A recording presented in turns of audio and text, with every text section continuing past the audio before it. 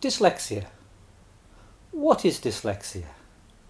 How many definitions of dyslexia are there?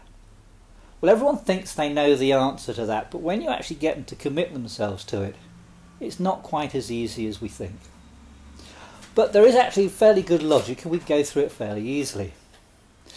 But let's start with Lewis Carroll.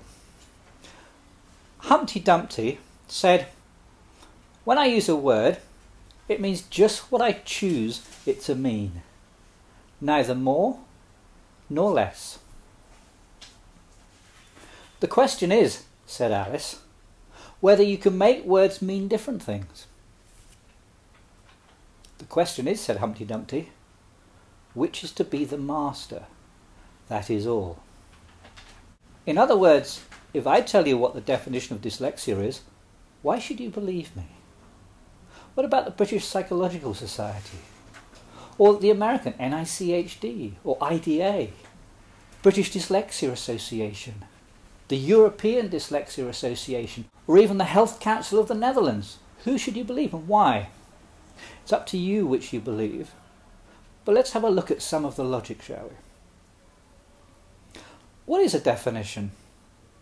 Well, quite simply, think of a definition as a balance between usually a single word on one side and a collection of words on the other. And if that single word can replace that collection of words, then we have a perfect balance between the two. So we have our definition on one side and our collection of words on the other side. Now, if we look at something simple to define, like a square, shall we? How do we define a square? What are the characteristics? Well, it's quite simple. All we need is to have four sides. Sides need to be equal, 90 degrees at the corners, and closed. So we can have a good balance. We can have a square on one side, and we can have our collection of words on the other. Square, an object that has four sides of equal length, corners each of 90 degrees and closed. Absolutely perfect balance, no problem. Now the question is, can we do the same with dyslexia? Well, before we do that, let's think about games a moment. We use the word games all the time. But how can we say exactly what a game is? Because there's lots of different games. We can think of playing rugby, cricket, card games, ring-a-ring-a-roses. All of them are very, very different. And in fact, if we go back to Wittgenstein said not about a single collection of characteristics, but more of like a family resemblance. And this is what dyslexia really is. It's a family resemblance. So there are lots of different characteristics, but no defining characteristic. So if we look, for example, at a collection of dyslexics, you could find that some have one problem, some have another, but all of them are different. This is why when we're talking about the dyslexic individual, we have to remember that every single dyslexic is different. Now, if we then look at dyslexia, the question is, can we get that balance? Can we find a collection of words that can replace that single word? And I say yes, we can. Now, the definition I will use, the one I will tell you here, is that dyslexia is a difficulty in the acquisition of accurate and or fluent word reading, spelling and writing that's neurological in origin. Okay? Now, what I'm saying is that collection of words, the long collection, is in perfect harmony with our single word. Okay? So we are totally in balance. Now, before I question that a little bit, let me add my own extension of that. Because that little definition is what we call a symptom definition. Reading and writing difficulty are symptoms. Now, some definitions are called causal definitions. And if we want to have a longer version, we can say that it may be caused by a combination of difficulties in auditory and visual processing, working memory, and analysis, synthesis and storage in the orthographic and phonological lexica. The semantic and motor systems may also be implicated. So that's a whole series of causes. If you like, it's a working hypothesis. Seems to cover a lot of areas, but a lot of areas are involved in learning to read and write. And if we accept all the different cognitive skills we need for learning to read and write, we also have to accept that all of them could actually go wrong. So all of them could be a cause, which, by the way, also means when it comes to an assessment, we should also look at all those causes.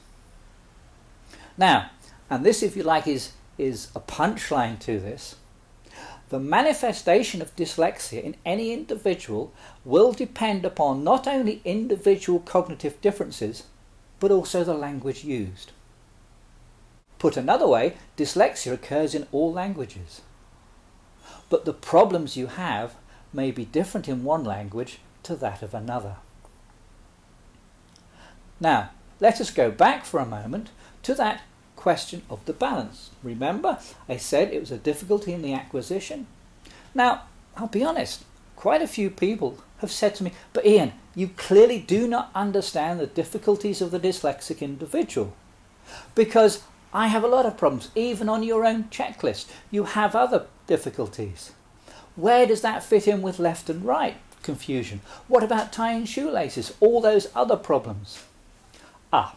That is one of the reasons why I go back to basics and ask, what are we trying to define? What we need to remember is that the dyslexic individual has all those difficulties, but that is the dyslexic individual and is not a definition of dyslexia. The point here is, remember we mentioned all those underlying causes? For example, memory. Difficulty of remembering words, difficulty of remembering the phonological components. Those memory issues may also impact on things like remembering how to tie shoelaces, remembering left and right. So it's that single underlying difficulty does affect the reading and writing and does create problems for the dyslexic individual. But the question I am addressing, as I said at the beginning, is what is dyslexia? Now, if we take this a little further, we can also understand the other problems the dyslexic individual has. So, for example, the phonological skills is going to impact not only on reading, writing, but also note-taking, listening comprehension and time management. The orthographic skills affect those. The memory skills affect those. All those cognitive difficulties will have an impact on all those learning areas, but also those life skills that are so fundamental to the difficulties of the dyslexic individual. And although I don't want to go into it here, it is the difficulties in those underlying cognitive skills that are also the problems behind, for example, dyspraxia. So a memory problem could be a problem for the dyslexic individual, causing reading and writing difficulties, but will also impact on motor skills. So it's not surprising that there can be an overlap between, for example, dyslexia, dysgraphia and dyscalculia. So to sum up, according to me, dyslexia may be described as a difficulty in the acquisition of accurate and/or fluent word reading, spelling and writing that is neurological in origin.